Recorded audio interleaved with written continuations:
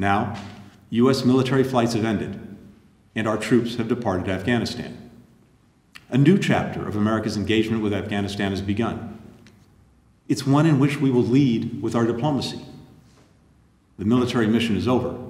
As of today, we've suspended our diplomatic presence in Kabul and transferred our operations to Doha, Qatar.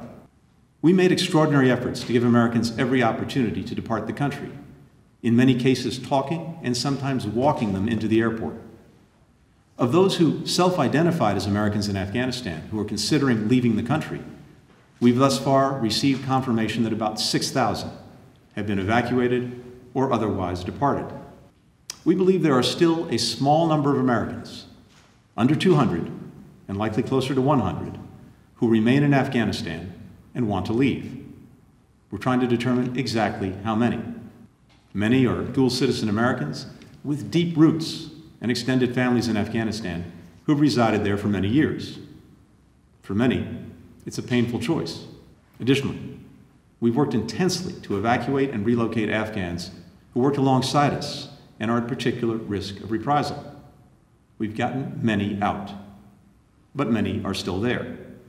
We will keep working to help them. Our commitment to them has no deadline. The Taliban has made a commitment to prevent terrorist groups from using Afghanistan as a base for external operations that could threaten the United States or our allies, including Al-Qaeda and the Taliban's sworn enemy, ISIS-K. Here, too, we will hold them accountable to that commitment. But while we have expectations of the Taliban, that doesn't mean we will rely on the Taliban.